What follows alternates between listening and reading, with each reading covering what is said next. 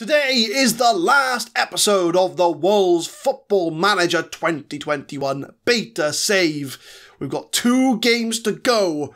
Home against Burnley, away against Spurs. 6th place is still up for grabs. It's between us and Leicester.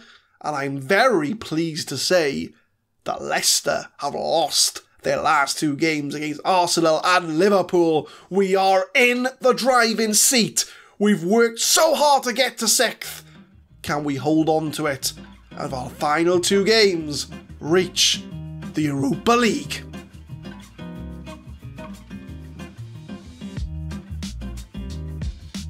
What's going on, guys? My name is Adam. I am a Super Swan, and welcome to episode 9 of the FM21 Wolves Beta Save, the final episode of this series. And there you go, my friends. Wolves in 6th, 63 points. Leicester in 7th, 57 points. What that means is 1 point in our next 2 games. We will have secured 6th place in the league. We've been there most of the season, but considering the board only wanted a top half finish, we are in the driving seat for a Europa League place. So there's only 1 game you missed out on, and that was the Aston Villa game, which we won 1-0. It was a good strike. Who scored that game? I only did it like 2 minutes ago. Who was it? Adama Traore, that's right. He started from his own half, ran down the pitch, rounded the keeper, got the goal. Literally, I played it like 2 seconds ago, so I don't know how I forgot. But we did get the important win. So we've got Burnley and Spurs coming up today. And as it's just shown, Raul Jimenez, he's not going to be fit enough for the game, sadly. But he's still only 1 goal behind Lacazette in the top goal-scoring charts. So even with our best player out injured, we're going to hopefully hang on for that Europa League place. And I hope we just get the job done against Burnley. If we get the job done against Burnley, we can lose against Spurs and it won't matter. So we're going to go to the team selection. This is going to be the team to get the point we need for Europa League. Rui Patricio in goal, Ait Nouri, Connor Cody, Willy Bowley and Nelson Semedo at the back. Dendoneka and Neves in the midfield with David Neres on the left, Moutinho and Traore on the right. Vinicius Jr. starts up front. We haven't really had a good striker since Jimenez has been out. So if I was to stay 1 more year, I'd be on the hunt for a striker to back him up. But that's the side. Let's get this game underway. Let's get this Burnley game started. All we need is a point. 1 point. A draw will be enough. But obviously we want to make sure we win the game. I'm going to pump the fists. We have the chance to qualify for the Europa League 2. No, it's the main Europa League. Get it right. Do you know, after all this, right, if 6th doesn't get Europa League, I'm going to be very disappointed. But we're going to get the game underway. There's the pre-match graphics. Wolves in decent form. We're going to look at Burnley. What are they looking like? No, they're in decent form themselves. 3 draws, a win and a loss. 4-4-2. And hopefully, fingers crossed, we can get the job done. There's the table to confirm where we all are. It's the first time I've shown this off, by the way, which is a very neat feature. But we're going to get the game underway. 1 point is all we need. Free kick from João Moutinho, headed away. But we should get there first. Ruben Neves holding back. Slots it out to Nelson Semedo. Connor Cody can play defence or midfield, so he's no stranger to going up. But lovely ball to Vinicius Jr. But it just was a very poor shot. On the half an hour mark, we're going to start from the back.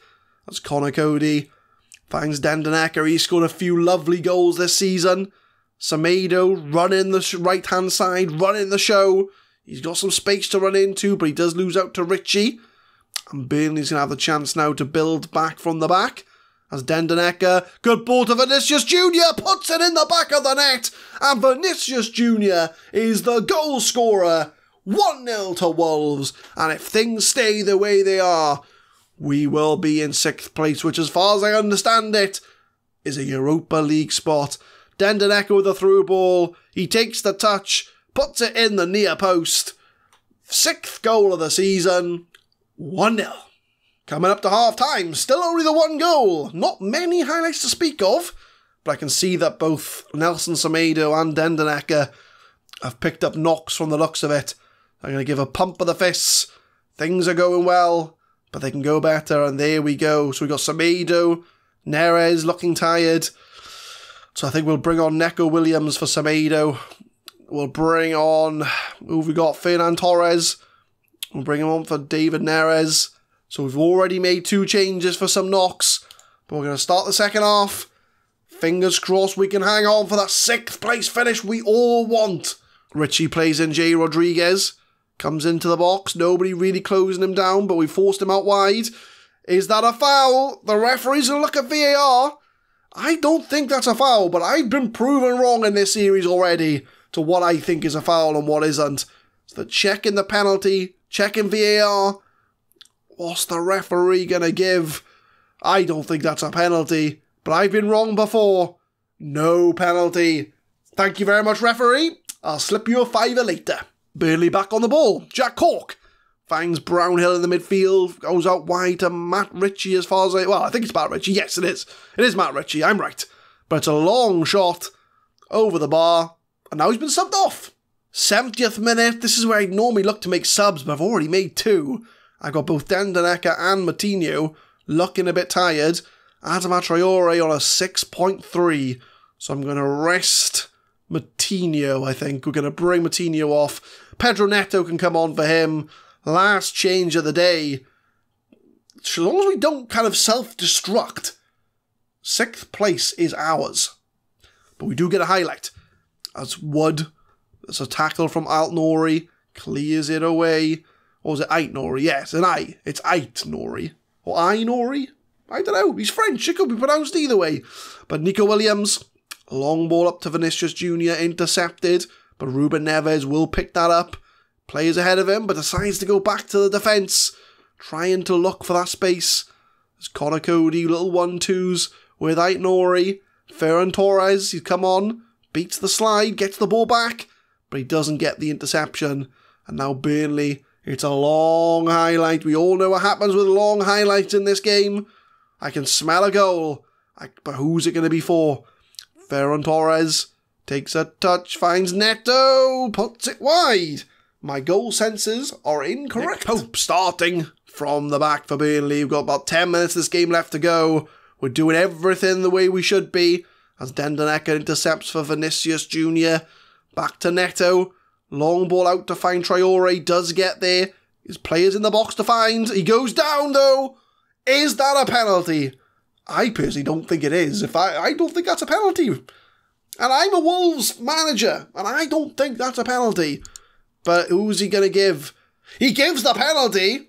There we go. So that fiver I slipped him earlier, I might have to slip him another one after this penalty. But Ruben Neves puts it in the net. 2-0 to Wolves now. That should be it. And that will be the confirmation that we have reached the Europa League. Well, so long as Europa League gets a 6th place. As far as I know, 6th place gets a Europa League spot. We'll soon find out, though. Full time, fast approaching. And it's Burnley on the ball. We've revenged the 1-0 loss we had a few weeks back. Well, a few weeks in-game. It was like literally about, I don't know, an hour ago recording. So I'm recording like 3 episodes in a row. But Neto, can he make it 3? Finds Vinicius Jr. He beats his man. Gets the shot. Straight at Nick Pope. And one thing we've learned. Vinicius Jr. is not a striker. But that doesn't matter. We've got the win. It's 2-0. That'll be enough for Europa League. I'm very happy with the way you've played. And that will be a confirmation.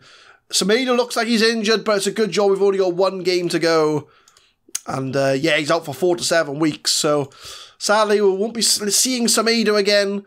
David Neres, he's only picked up a knock. But we've qualified for the Europa Cup 2. But does that mean we've qualified for Europa League? Does it right? Does it say who qualifies for what? Let's have a look at the rules here. So 6th. Yeah, so 6th gets Europa League place. If no more than 7 teams qualify for Continental Cups. So I think we have got a Europa League place. Confirmed. From what I can see here. So I think we're fine. As much as the game's told us it's a Europa Cup 2, I don't believe it. I don't believe you, game. I think we have qualified for Europa League. if we look at the confirmation there, I don't think Leicester can catch us now. The maximum they can get is 63 points. We're on 66. 66. We can't get higher than 6th. We have confirmed that will be where we finish for the season. Job done. We've reached the Europa League, so we can relax. And I think what we'll do is we will play the Spurs game. We'll chill out for a bit. We'll talk about the beta because it's a bit of a meaningless game now. So I'll see you for the Spurs game. We can chill. We've got where we wanted to be. There's the confirmation we all wanted to see as Wolves qualify for the Europa League by securing a top 6 Premier League finish. And what also made me quite happy is the next article as the board set the initial budget for next season. 1.6 million wages, £61 million transfers. Woohoo! I think what I might do, and I don't know yet, don't hold me to this, but I think what I might do is after the season ends, I might play out the second season with Wolves and just let you all know how I spent that 61 mil, because if we sell Johnny as well for 35 mil, we could be looking at a £100 million transfer budget for next year. Very, very interesting. But we are going to go for the last game of the season against Spurs rather. And Leicester did lose again. They lost to Liverpool again. So we're like 6 points clear of them at this point. So we're not going to worry too much about this game. I'm going to take this opportunity to talk about the beta save and how it's all gone. So I think overall, we achieved what we wanted to achieve at Wolves. I know I said I was going to go for a few seasons, but I've got a good project going on at the moment for the main save of the channel. So that's something you'll be all looking forward to. That'll be coming on the channel starting from next week if you're watching this live. If you're watching this in the future, it's already probably ongoing and you know more than the people watching this live. So far I've been really impressed with Football Manager 2021. And as much as obviously what's going on in real life, pandemic, things like that, I mean, we didn't expect much anyway. So the fact that they've given the UI a bit of an overhaul, the match engine's got a bit better, things are a lot smoother. You've got the quick chat, you've got the way that press conferences happen, that's been overhauled. And it's just really, really smooth. It's really, really good. And I think, if you're someone coming from FM20 to FM21, someone like me, I'm always going to buy it, right? Because I like Football Manager, but it's very minute changes that I think's made a big difference. And things like the condition that doesn't give the number anymore. Like, I was a bit nervous ahead of that, because when I first seen it announced, I was a bit kind of, I'm not sure how I feel about that, because I like to see the numbers and make sure we can make the right tactical decisions. But I'm actually on board with the indicator, because they're right in what they're saying. In real life, you don't have a number above someone's head to tell you that they're 73% match condition. You've just got to kind of gauge it from what you can see. So I'm really happy with that.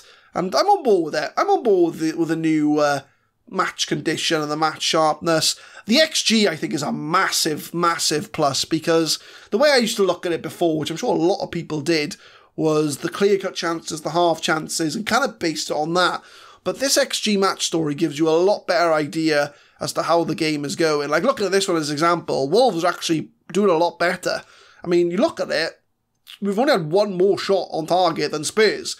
But you can see here all the little chances and all the shots off target are showing that we have a higher expected goals than Spurs. And Spurs are very much underperforming in this game. So that's really, really good. And what I touched upon before about the new way you do team talks with the sort of the actual gestures as opposed to aggressive, positive, stuff like that where we had in the previous games, I think gives a bit of a, more realistic feel towards the actual team talks. So that's pretty good as well. But yeah, I mean, it's Football Manager at the end of the day. It is what you expect it to be. And, especially this year of all years, we weren't expecting much because of the pandemic. I certainly wasn't anyway. So I think the Miles and the team at SI, have done a really good job here. And I just want to say thank you to them, really, because they've done really well with the resources and the time they've had. I mean, they could very easily have said, look, guys, with what's going on, we're going to either just put an update out for 20 or we're just going to, keep things simple. But they've actually done a lot of stuff to this game. So fair play to them. I think it's something that we shouldn't really forget about, to be fair. So my overall thoughts so far, now that obviously the full game's come out, looks really, really good, and I'm really excited for Football Manager 2021. Like I said, I've got a new series coming out on the channel next week. If you've seen my Twitter, at SuperSwanYT, I've put little tasters on what is out there. I think I put the thumbnail out there. I've put out a little bit of a taster as to what's to come. David Neres just put us 1-0 up, even better. And I'm really looking forward to that save, and it's a type of save I haven't done before, which is quite surprising considering the channel is coming up to 3 years old in January. So keep an eye on the channel this week if you're watching this live on the day or watching this kind of the week it comes out. So it's all systems go for this channel. I'm really looking forward to launching that series, and it's going to be a one club save, I'll tell you that much. It is a one club save, so it's not a journeyman. So we've done journeymans the past 2 years with Campus the Champions last year, which I really enjoyed, and we did the Brexit Manager in Football Manager 2019. Both saves really good, and this new save I'm going to do for Football Manager 21 I think is going to be of very similar length, because we are going to be building up a club from quite low down to where they want to be. So, you know, we'll put little spoilers in there so you can kind of work out what it's going to be. I mean, if you look on my Twitter, it's already there. But, yeah, looking really forward to that. So, yeah, it's been a pretty good game, Football Manager 21. Pretty good game. We've had a goal ruled out for VAR. I haven't even made any subs in this game, but it's the last game of the season. It'll be fine. It'll be fine.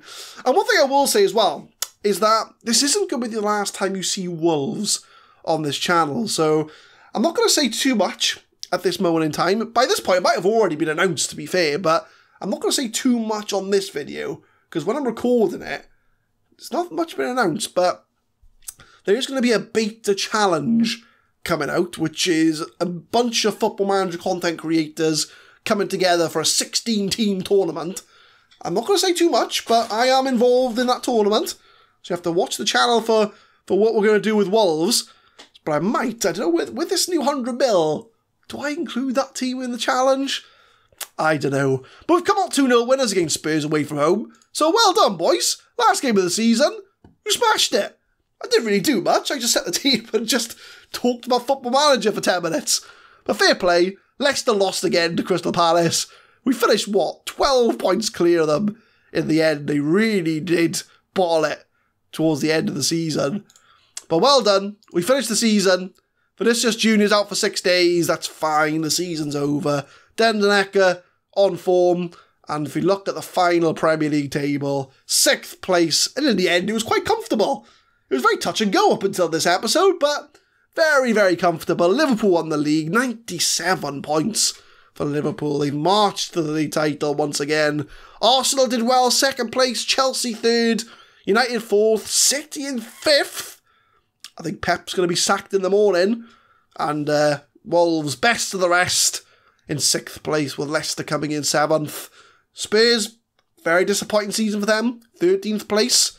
They were in the relegation zone at one point.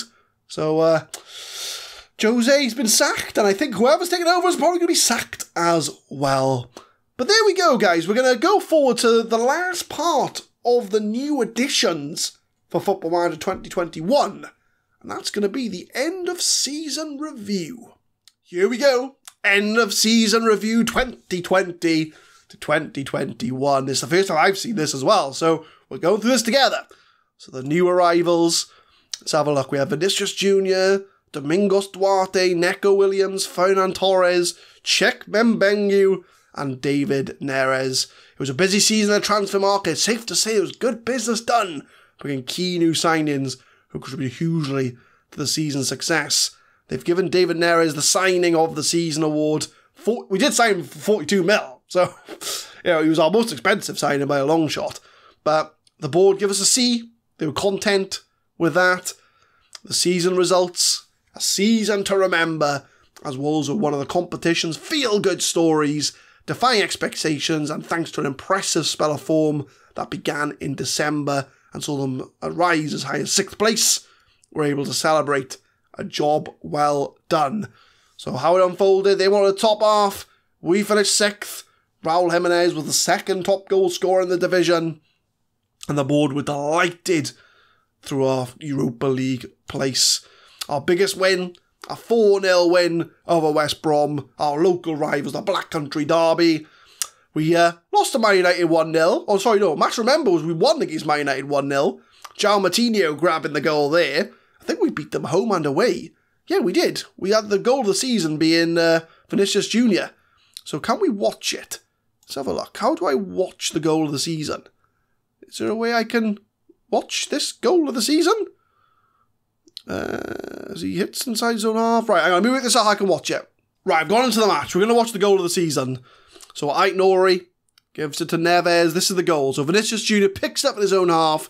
He runs the length of the pitch. He bursts past the defender. He takes a long shot. It goes in the goal.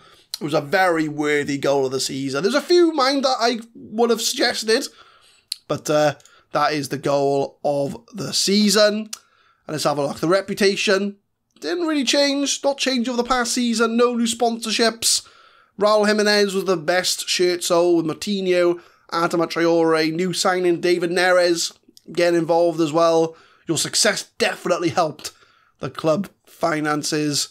And this is the best 11 as Rui Patricio with Aït-Nouri, Conor Cody, Willy Bowley and Semedo. Neves and Dendenecker in the middle with Vinicius Jr. on the left, Moutinho, Adama Traore and of course Raul Jimenez starting up front. Manager awards, I didn't get any. So I'm not one for awards anyway. Jokes on them. Didn't even want to win anyway. But Raul Jimenez is the fans' player of the season. Ryan Aït-Nouri is the young player of the year. David Neres signing of the season. And of course, Vinicius Jr. grabbing the goal of the season. Raul Jimenez was the North American player of the year as well. Well done to him. And do we have any record breakers? Well, there we go. You can see all them yourself. But that is the end of the season, the sort of summary of what's going on. And as you can see, there's a lot of team meetings and things to sort out. But that's going to be the end of the FM21 Wolves Beta Save. As I said, I knew we were going to go on for a few seasons, but like I say, I think with FM21 now being fully released, we need to get into the nitty-gritty. We need to get into the main save and get that all started out. But we will be coming back to Wolves, whereas we will be participating in a beta tournament. So keep an eye on the channel for that. Keep an eye on Twitter for that as well, at SuperSwanYT, to find out what's going on there. But a fun save. We achieved. We got to 6th place. And that's going to set up very nicely for the main save on the channel. Coming very, very soon. Keep an eye out for that. But as always, leave a like if you enjoyed, subscribe to the channel for more Football Manager 2021 content, as there will certainly be more coming up on the channel. We do upload every Monday, Wednesday and Friday, 6 PM GMT. Thank you so much for your support on the beta. It's been hitting record numbers for beta saves, and I hope to see you very, very soon for some more FM21 goodness. Thank you very much for watching.